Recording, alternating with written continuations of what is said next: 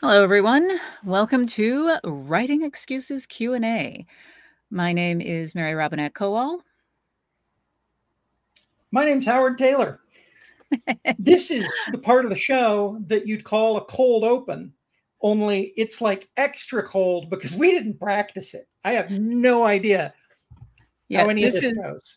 This is where you get to see what we jokingly call the video feed when you're listening to our podcast. And the reason we don't have a video feed is because there's a lot of, a lot of making of that happens before we actually start recording. And now you get to join us on that. In this Q&A, what's going to happen is we have questions that our Patreon subscribers and supporters have given us. We're going to answer those questions, and then hopefully we will provide some answers that are useful. So, having said that, let's start with our first question. So, this question is, if a writer has used their real name as a brand for a different career field, would it be better to A, work on rebranding name for writing author purposes, or B, just use a pen name? And I have feelings about this, but I'm going to let Howard, I'm going to let you go first.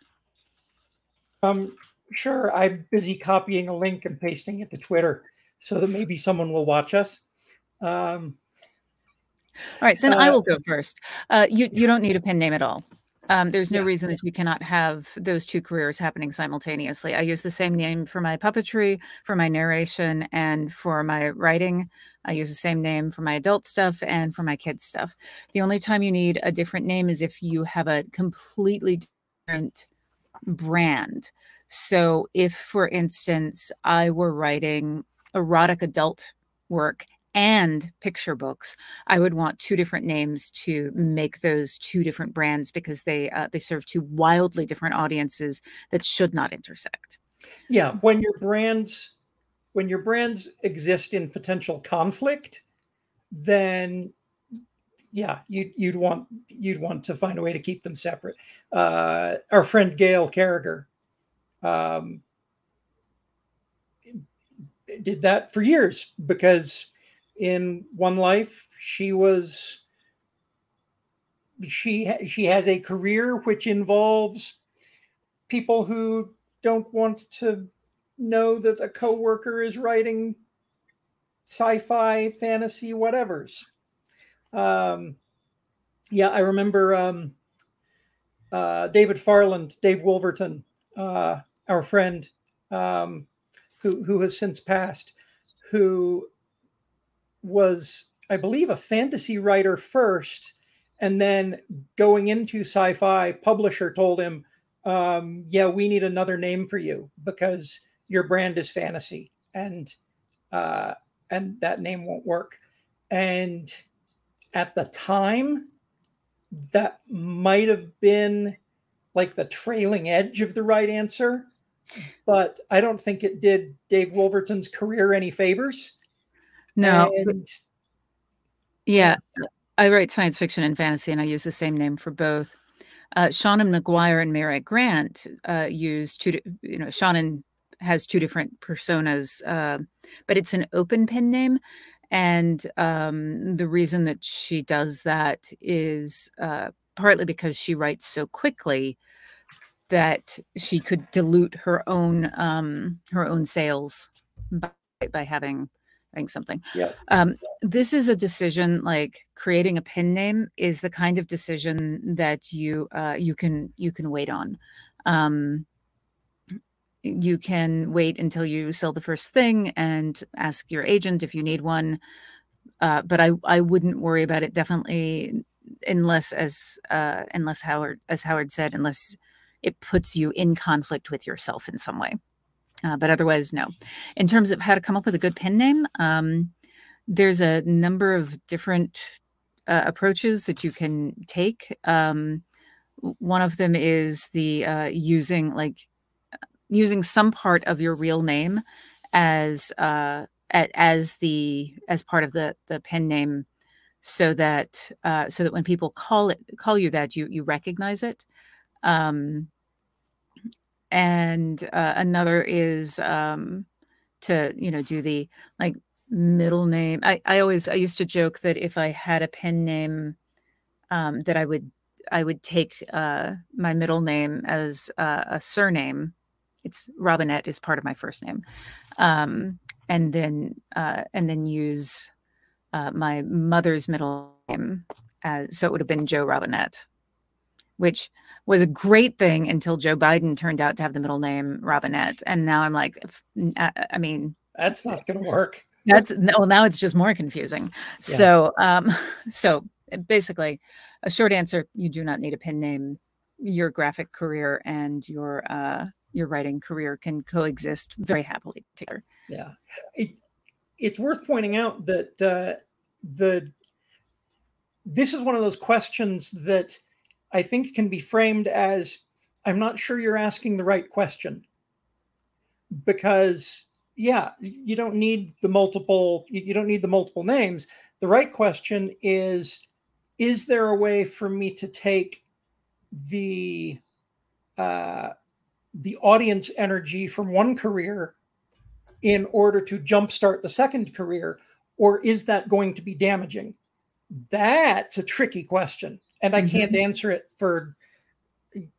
I don't think there is a general answer for it.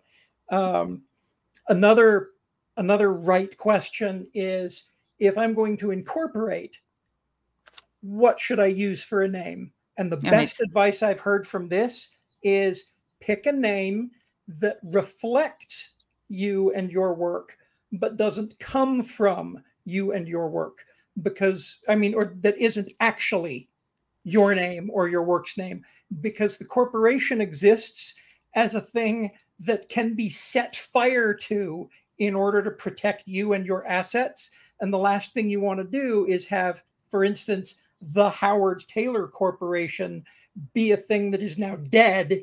And well, what does that mean for the Howard Taylor brand? That's one of the reasons why Brandon Sanderson's corporation is called Dragonsteel. Right. Yeah, and my corporation is called Robin's Roost. And it's the other piece is that when you're along those lines, when you're thinking about, even without corporation, when you're thinking about your Twitter handle, your website, don't pick your current property. Don't pick the property that you're trying to sell, because you don't know that you're actually going to sell it. So, for instance, if George R.R. Martin had branded everything with his first book, it would all be like Fever Dream. It would all be like New Orleans vampires on steamboats, which is not what he became known for. So you pick something that that reflects you, that is easy to remember, but is not, this is my work. Later, if your work becomes a huge hit, then you're going to want to carve out that space and hold on to it.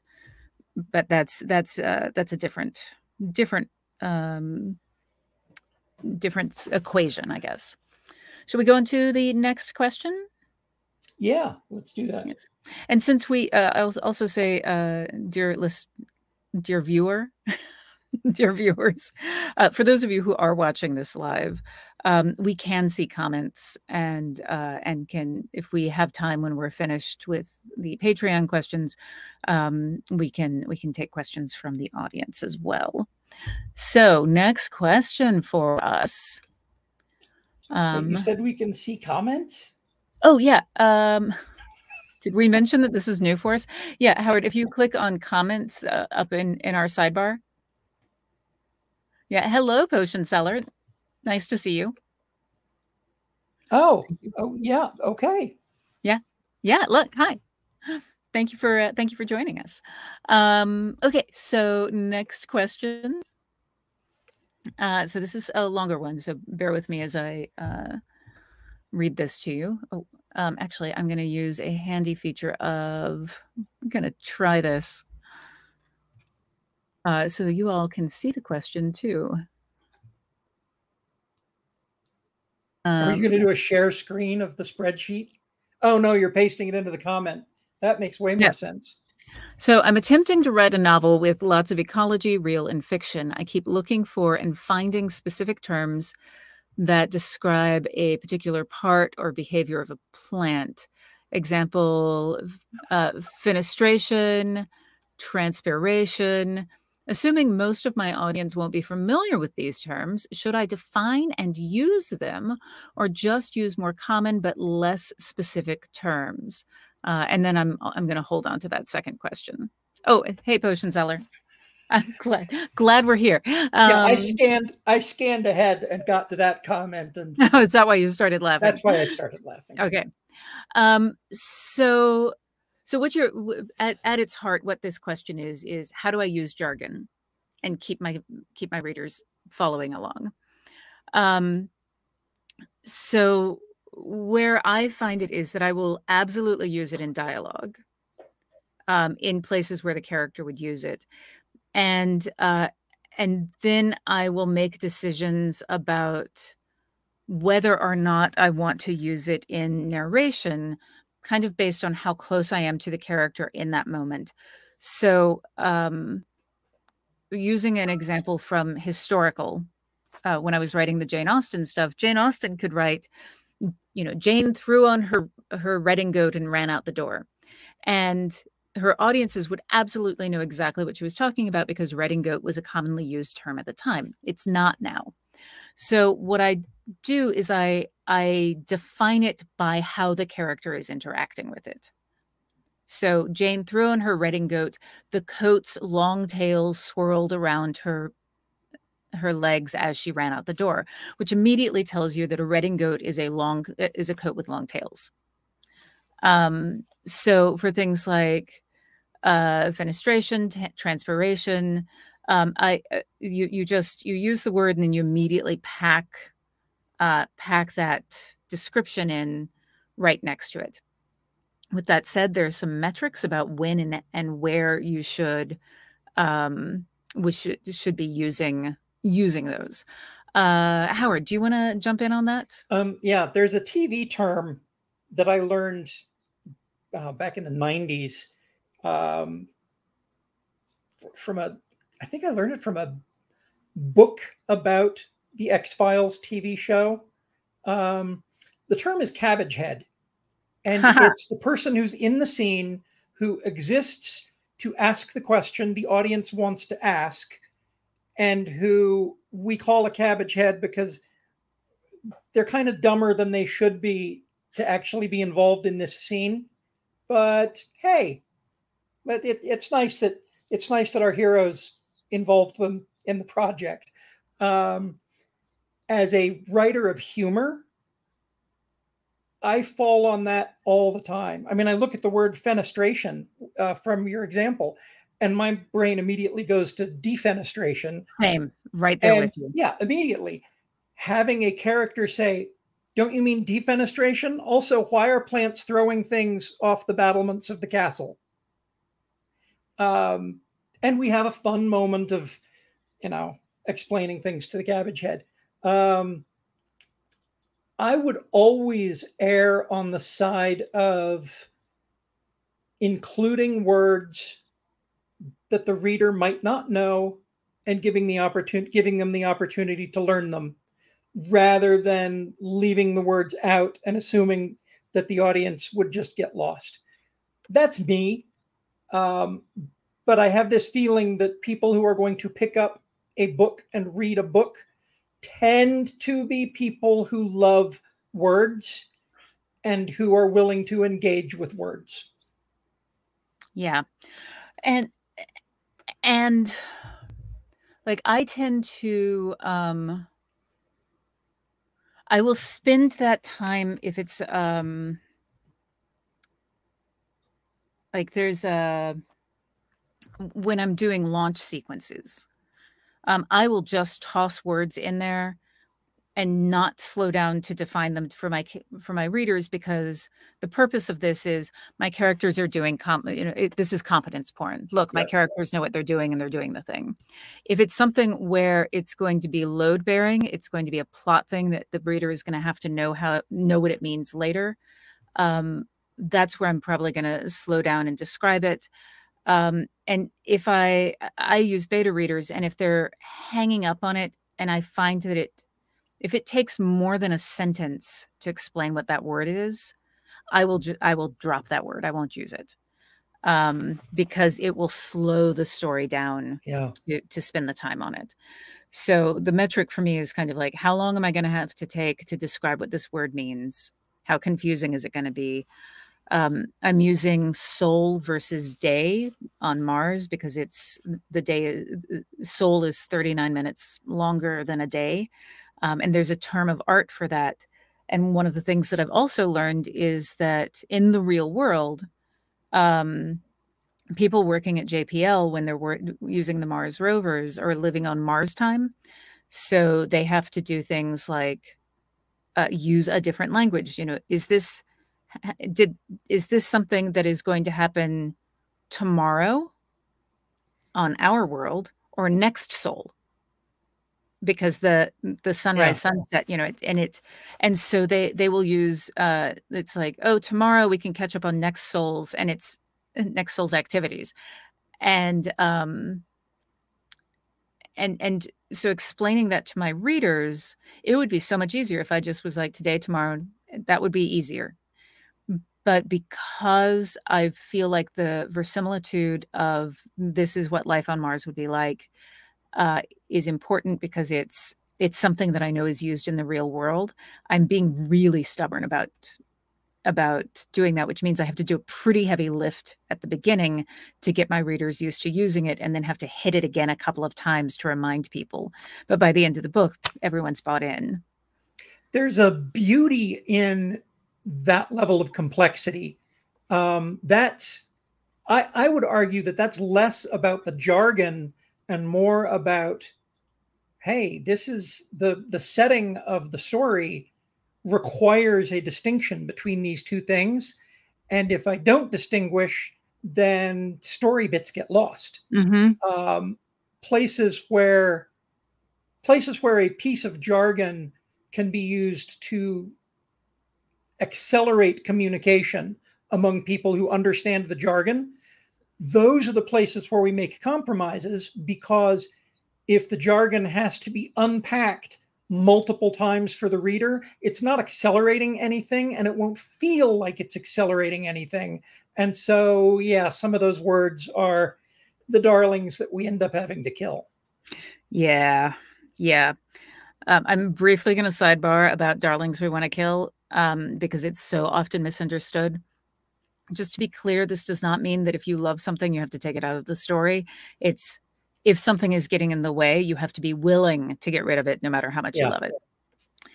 All right. So there was a second part of that, which was also any tips for doing characterizations on, we're just going to all pretend that the K is on this, kaiju like megaflora and how a character might communicate with them. So before we started, I joked, I was like, go read John Scalzi. So the one of the tricks that I use is that scientists are spectacularly bad at naming things. And they will just name something by the way it appears to them.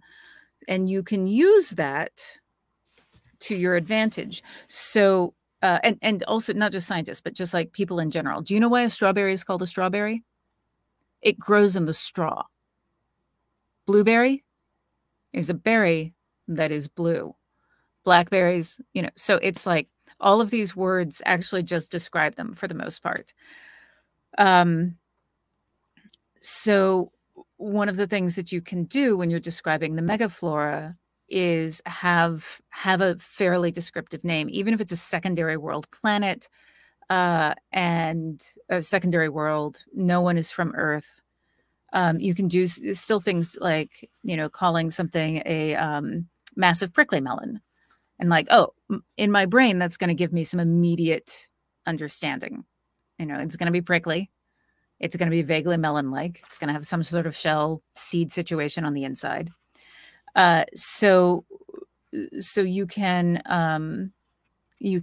look at stuff like that for megaflora. It also works with fauna as well, and how the character might communicate with them. There's so many different avenues there.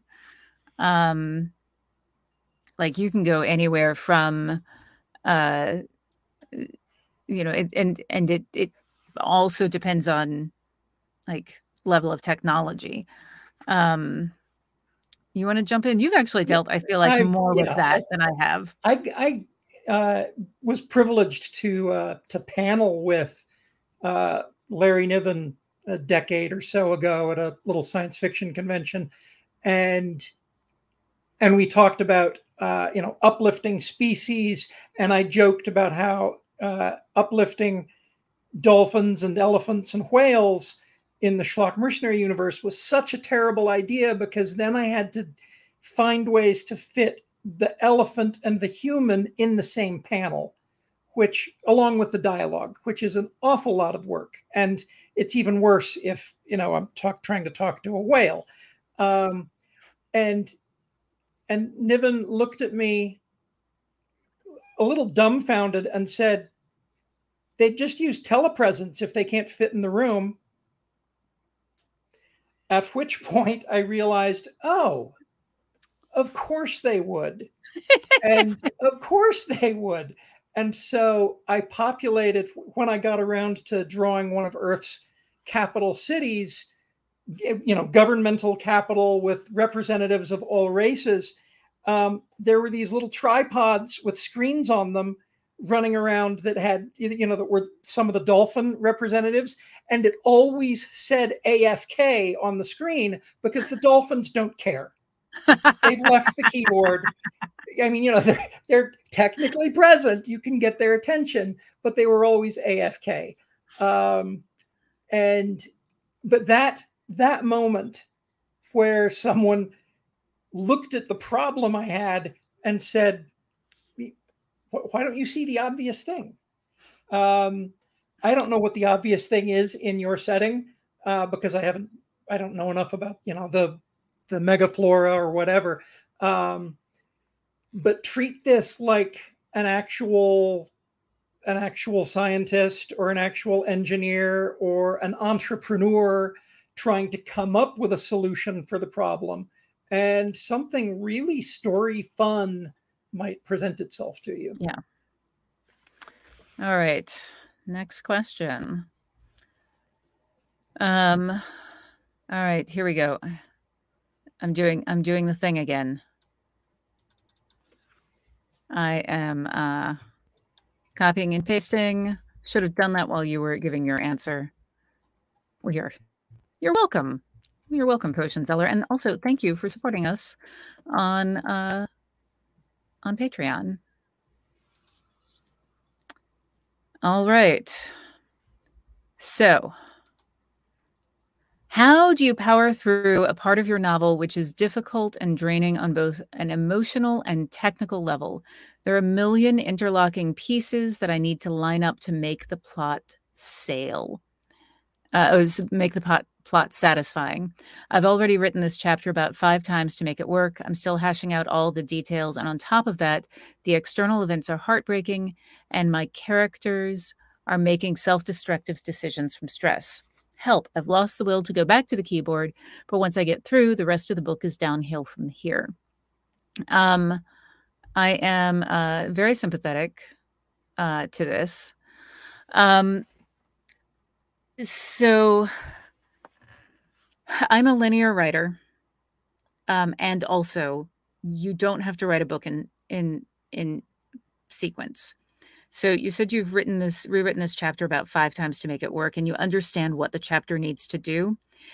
It's okay to write forward as if you have completed that chapter and then come back and continue working on it. And I'm willing to bet that one of the reasons that you're still having to go back in and adjust it is to get it to line up with where you're headed. and that you may have a clearer idea of how to make those adjustments if you write the next sections. That's one immediate thing you can try. I have some others, but I'm going to let Howard go before I do. Yeah, writing writing the bit that comes after is, if you're stuck, if that scene, if that task is draining all of the joy out of writing, then it's time to move on and write something else. And if you know what happens next, you write what the next is. We were joking during, I think it was just yesterday, when we had did an interview with Kirsten Vangsness, where that was just yesterday, wasn't it? Fair viewer, you'll get to see this sometime in August. But I talked about how all the time I will find scripts. Well, not so much anymore because I've finished the story, but I'd find scripts where the final panel, the dialogue said, "Punchline goes here, Howard." And I'd realize, oh, I didn't actually finish that because it was too hard to think of a joke. Mm-hmm. Well, pressure's on. I need to go back and do it. One of the things that I've found with the current work in progress is that it's difficult for me to write forward because so much of the dialogue is very character based rather than plot based. They're not just talking to the outline. They're talking to the conversations they've already had. And so if I skip a conversation and write ahead, there are references I'm going to be missing. And in that sort of a situation, I go through the bits that I've written from the really hard part and highlight them and lock them in place, if you will, and say, hey, this is good enough that I'm going to try and build things with it later.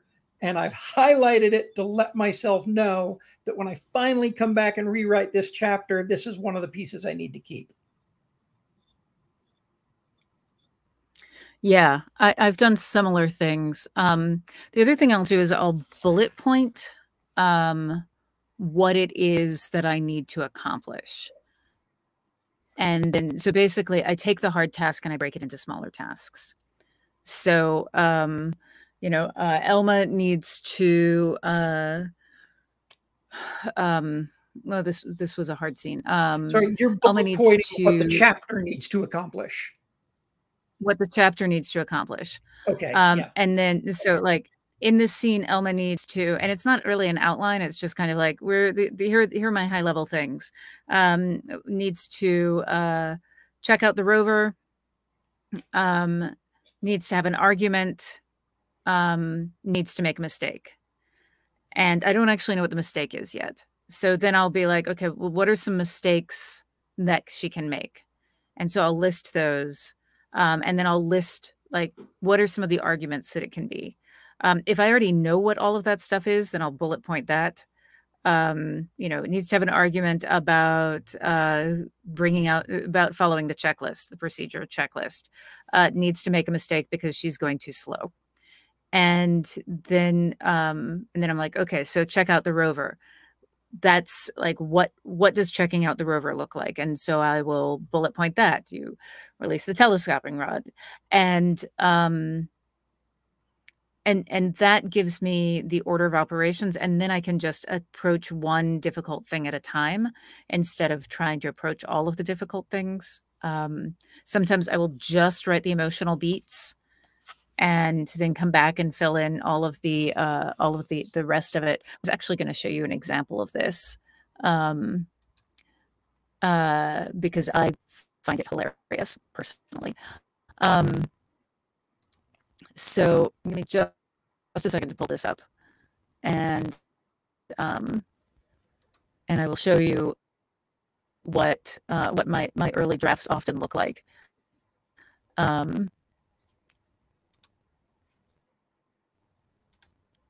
Okay.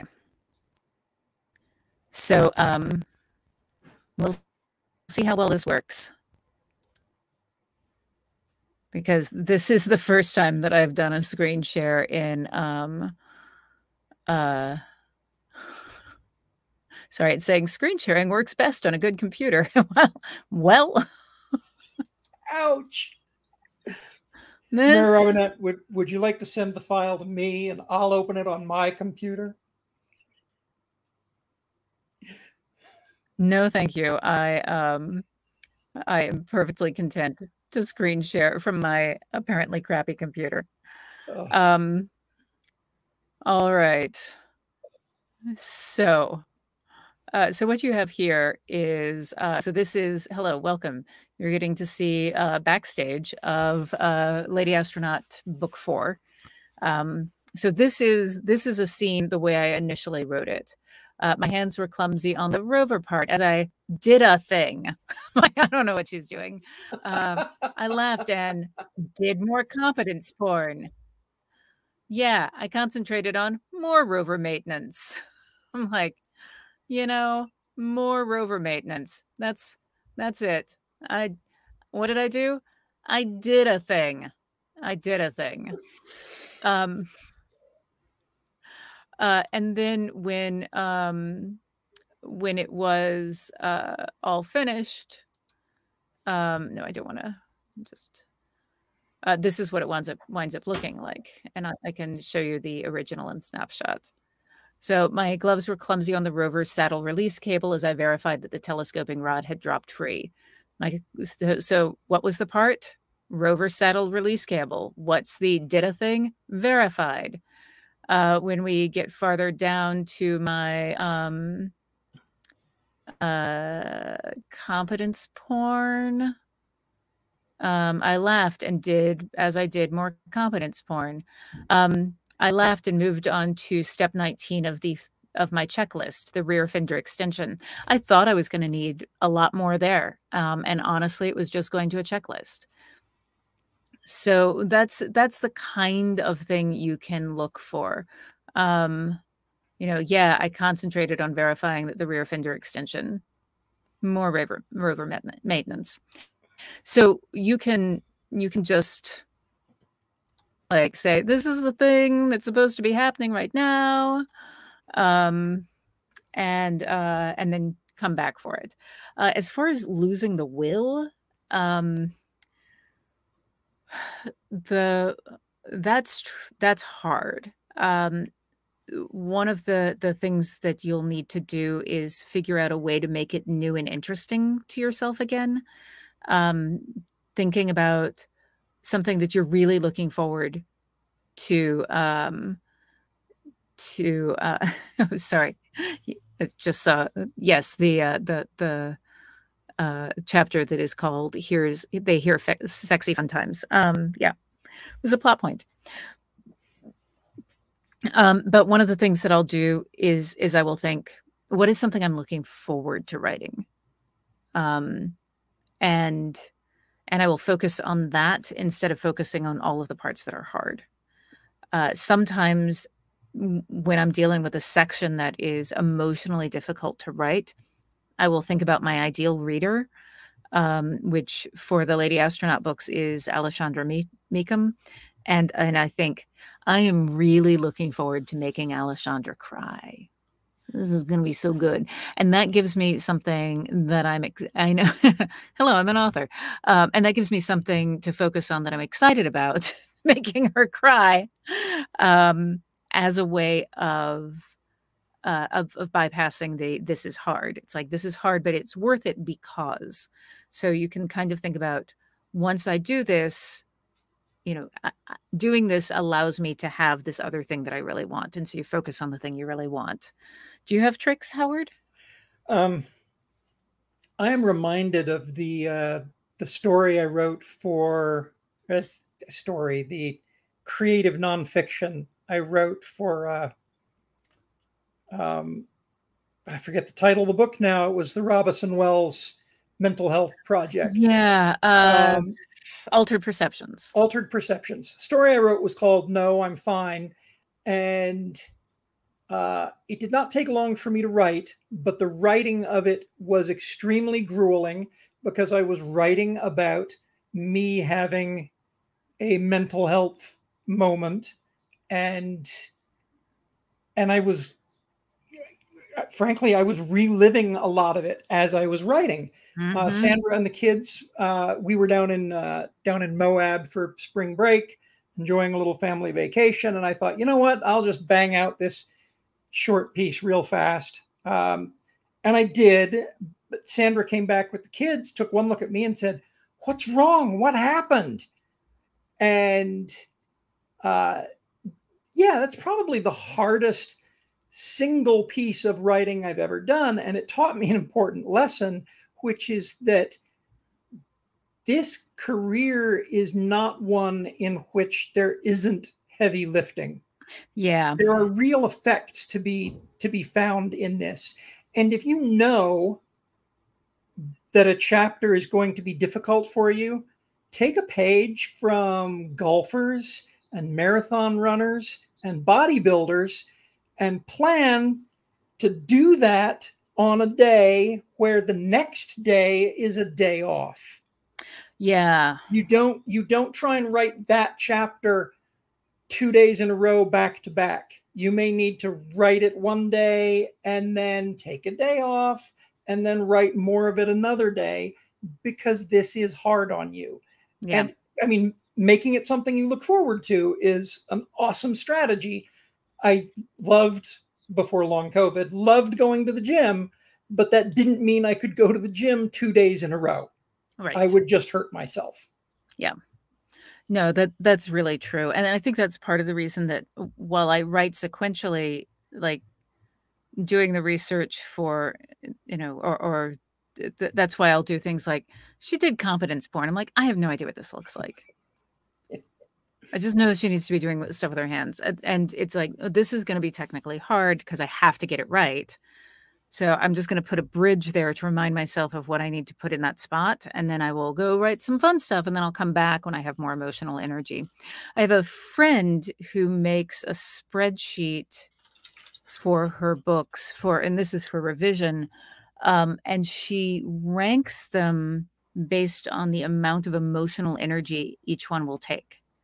So fixing the double spaces, that takes no emotional energy at all. So on a bad brain day, she'll just do that and can still feel like she's making forward progress. On a good brain day, like, yes, I'm going to write the incredibly complicated fight scene with my characters making bad choices. I mean, that was I carved cartooning up into so many pieces. The writing, the initial scripting was difficult, but the fine tuning of the scripting, the placement of the dialogue bubbles, so on and so forth, that was a little easier. Penciling was really hard because that's composition again. I'm now, I mean, I don't have to be super committed to any of these lines, but I have to come up with the lines to begin with. And then inking, once I've stared at the pencils and look at the inking, oh, I loved inking. That was just chop wood, carry water. And at the end of the chop wood, carry water, I had finished product. Inking was a glorious thing because it was easy. And when I finished it, I was done. Nice. And, finding that sort of a structure for yourself so that you know which parts are going to be hard and which parts are going to be easy and which parts let you make a check in the done box, which is a thing we all are just programmed to love. Learning that about your process is important. Absolutely. All right. So here we have a question from the audience. What was the funnest thing to write? The one that still makes me giggle is currently unpublished.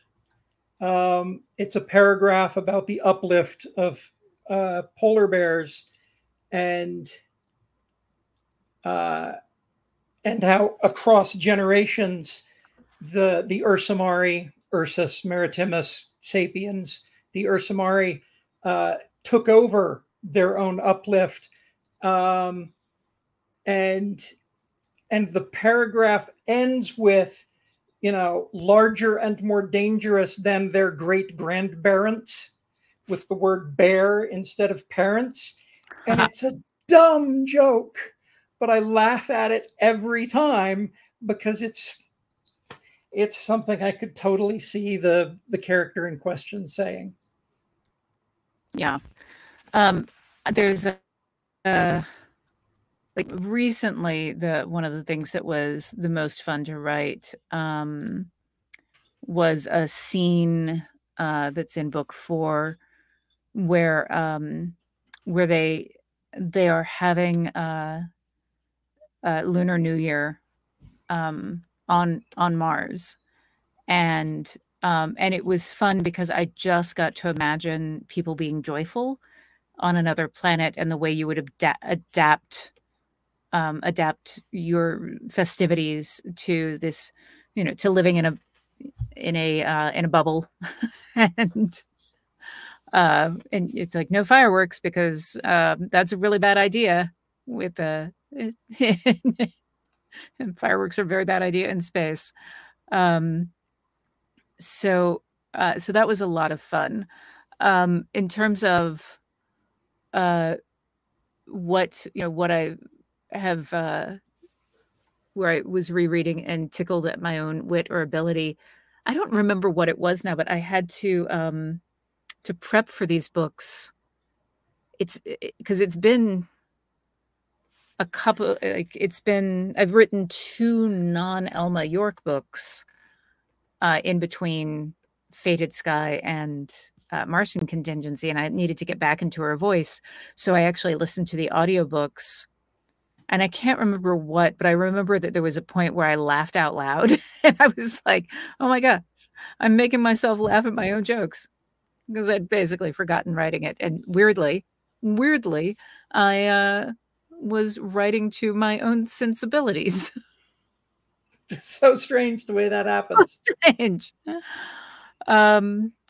Bran Sand. 20 years ago, my brother Randy and I, we'd text back and forth using, back then it may have been AOL Instant Messenger or something, but the LOL acronym, we came up with LAMOJ, which was laughing at my own joke. And we used it all the time. I'd say something and Randy would respond, and I'd reply with, sorry, Lamage, which means, yes, I see your reply, but I don't care. I'm still laughing at my own joke. Yes. Which says a lot about the way my brother and I communicate. It does. And having met you both, it does not say anything surprising. All right. I've heard Bran Sand mention adding things like emotion spin on a second draft. Anything you recommend to focus on for the first draft and what to save for revisions? I recommend that on your first draft, you write it on the easy setting, which is the things that you are comfortable with. You focus on those, and then you come back in and you layer the stuff that is harder. Because and for everybody, that which thing is the easy thing is going to vary. So dialogue is easy for me usually. All of the character stuff, I come out of theater. I spent 20 years learning how to do that. Blocking, where people are standing, like the geography, that stuff is often, sometimes I've really thought it through and sometimes I haven't. And so I will sometimes do things like, and then she did body language. And literally say body language. So my feeling is that the first draft is there for you to get the shape of the story. I come out of theater, so it's like, this is your rough blocking. If you come out of art, this is your pencil sketch. If you're doing sculpture, this is that rough sculpt, and then you start refining things. And the reason I say put it on easy setting is that there's the stuff that is hard. Often the amount of effort it takes to do that hard part will warp your perception of where everything else is in the in relation to each other, because it slows you down, and you get into this, oh, writing is hard. Having said that, sometimes in short form, short fiction, I will deliberately focus on one hard thing. I will pick one thing that is hard for me, and I will focus on that and let all of the easy setting stuff float along as kind of more of a writing exercise. How about you, Howard? This is the undeveloped character question. No, this is the adding things like emotion spin, like adding things. Oh, first draft versus later drafts. Yeah. Yeah. By the time I'm writing the actual prose, I'm reluctant to have big things not yet written into the scene, like other characters, because it changes blocking and sight lines and flow of all kinds of things. Now, if I already know that that hole is there, and I can include some of the blocking or whatever, I can actually have people looking at the tennis ball on a stick. And then I can go add the tennis ball on a stick in post. Yeah, that can work, but I try not to work that way, because for me, the prose, the actual unfolding of the words, the layering of the sounds, the syllables, the assonance and consonants and all that, those pieces are how I tell jokes. And I'm almost always writing humor, and leaving something out of a scene, acting to a tennis ball, is difficult because I don't know how to stare at its assonance. So I write very slowly compared to a lot of other people for this exact reason. Yeah. There's a lot of wordsmithery going on. Well, and everybody has a different thing that they write for. So I like the sound of words, but I do my language pass as the very last thing. And so, like, in my first draft, my characters, they sigh a lot. They spend a lot of time sighing and nodding and looking meaningfully at things. And then I go back and clean it up so that there's some variety of movement. So related to that is this question. When you discover you have an undeveloped character as you are writing, do you pause to figure them out better, or do you keep writing and figure it out as you go? Any advice on how to discovery write this? I'll do it both ways. Voice pass. Yeah. I say voice pass. The work that you do in a voice pass is way after what you would do here. But it's the audition. It's where you sit down and you just write that character, and you have them talk and interact with a set and other characters. And it's not even part of the story. It's them auditioning for the part. And you get into that voice. And often I find that I have to do this for established characters before I can make the voice pass, so that I have their voice kind of locked in, and I'm not accidentally having the wrong character tell a joke, for instance, or the wrong character deliver a line. But the audition thing, I think we gave that as an exercise. Yeah, we did a bazillion episodes ago.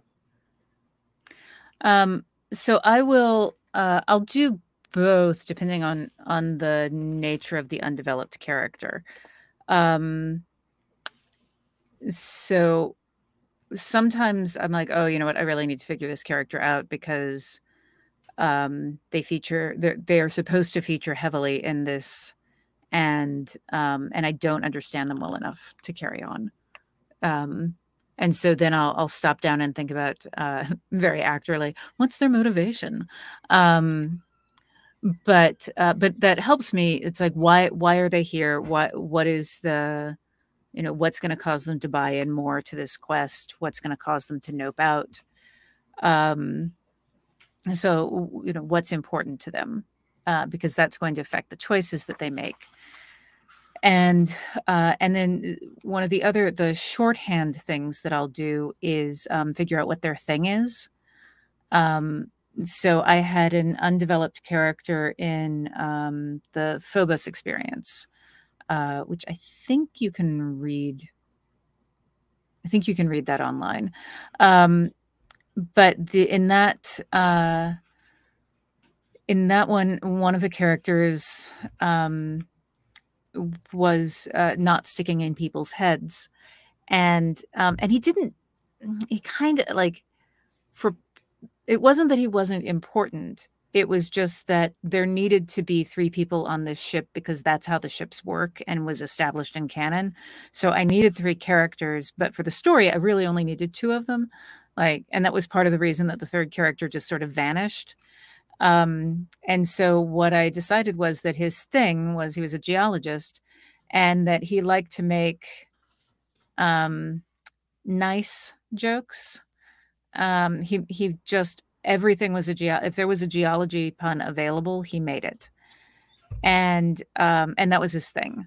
And that, that was a short story that could, if that was the only thing going on for that character over the course of a novel, he still would not be a particularly developed character. So at that point, that's when I really need that motivation to be present. But that's a choice that you can make. Wilbert in the Martian contingency is a German engineer, and one of his thing, it's a joke thing again, but his thing is that he had read somewhere that for team building, it was that jokes helped with team building, and being a German engineer, he bought a joke book and memorized it. And so he had a dad joke for every possible occasion. Another character, the Fantine in The Spareman, her thing is the way that she made a deal with her priest that she would not curse. So instead, she would say things like "fart weasel," and so like all of her workarounds makes her stand out. So that's a shorthand way that you can think about discovery writing your way into that. Okay, I think this one's going to be our last one. Wait, actually, I'm just going to share that. And this, because, yes, Mammering Lobsters was one of the Fantine ones. Hang on a moment. Oh no, what are you doing? Found the paragraph in question. Oh, okay, here we go.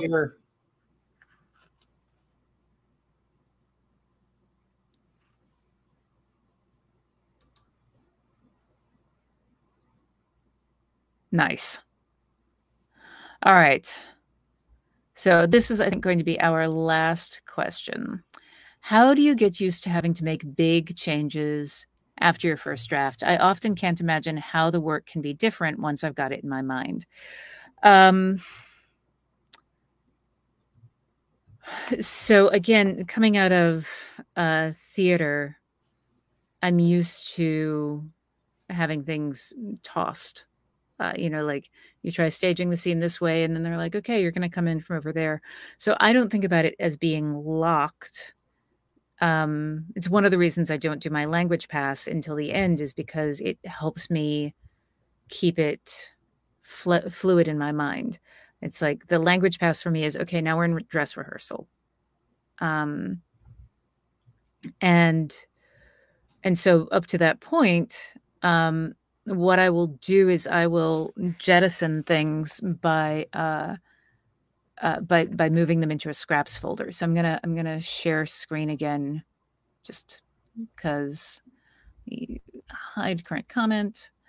So that thing that I showed you with the telescoping rod and all of that earlier, when I actually got in, when I started doing my revision, here's sexy fun times. Inventory 1. So I actually made a copy of this in order to be able to show you the all of that. But in this, the garage is unpressurized. And when I got deeper into the novel, I realized that actually it needed to be pressurized. So all of that went away. And I jumped deeper in. So so I actually start here. And then here it's like across the Mars surface rover, but it doesn't tell you anything. So I had to add a line there in order to ground you in where we were, because otherwise you may, surface, you assume you're on the surface. So for me, and that's not even a really big change. Like I tossed in, a couple of entire scenes. So for me, because I'm thinking about it in terms of iterations, I'm like, is this causing my readers to have the emotional reaction that I want them to have? And if it's not serving me. And so if it's not serving me, it becomes much easier to remove it. I do put them in scrap folders. Like when you look at my Scrivener, I take snapshots all the time. My scrap file is huge. And that is that helps me with the illusion that I'm not wasting the words. But even without that, I wouldn't be wasting the words because they help me understand what the story is. How about you, Howard? Years and years and years ago, Jim Zub posted a list of common mistakes he would see in student art portfolios, or prospective student art portfolios, students who wanted to get into the program where he was teaching. And one of the mistakes was pieces drawn on notebook paper. Mm. And Jim said, look, notebook paper kind of says you drew it when you didn't have anything else around. Maybe you were in class, we don't care. Drawing in class is going to be good, where you want to be. But you drew it when you didn't have good paper handy. And then you didn't redraw it. Kid, you are entering a field where you're going to have to redraw stuff all the time. Nothing in your portfolio should be something you drew once and loved it so much you just had to keep it. Yeah. And that has stuck with me. I'm also reminded of I took one art class in college, and our teacher shared with us an anecdote from a sculpture professor who was apparently very famous at some art school somewhere. And at the end of class, he would judge people's final exam and then smash it with a hammer and move on to the next one. Ooh. And it's horrifying, but he would smash it with the hammer in order to tell them, you made that piece for me and for a grade. Now you have to continue to make things. If you want to make that again, you can, fine. Now,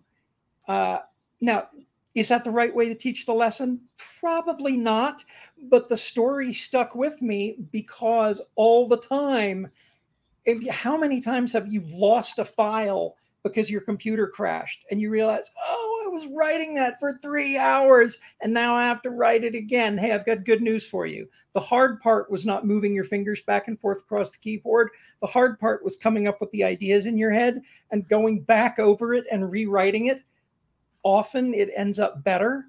And so the idea that I say the idea, I want to scroll up and look at the question again. How do you get used to having to make big changes after your first draft? I don't know that I get used to it so much as, I mean, it's like a fish and water. It is just a thing. It is just a thing that I accept. It would be awesome if there were never any big changes, if computers never crashed, if editors never came back and said, this whole scene is terrible and doesn't belong in the book. It would be awesome if that was the world in which my art resides. It's not. Yeah. Yeah. Same. And I think really the how do you get used to it is the practice of it. Yeah. I will also say that a thing that happens as you get deeper into your career is that when you cut something, you think, oh, that's going to be really good bonus content for my Patreon supporters. Oh, I never throw anything away. Yeah. I mean, things that are lost because of a computer crash are their own story. But yeah, if a scene needs to be removed, the scene goes into the boneyard, and I will recycle it for parts if necessary. Yeah. Well, we are out of time now. Thank you all so much for joining us. If you enjoyed this and you'd like to be able to submit your own questions on a regular basis, please join our Patreon. That's Patreon-Writing Excuses. Shocking, everyone. You can also, and I've seen people do this on the YouTubes, you can also go down and click the button that says subscribe and subscribe to this YouTube channel. Yes, the channel is brand new, but we plan to keep using it. That's one of the things that producer Emma has brought to us, is the requirement that we do things like this for you.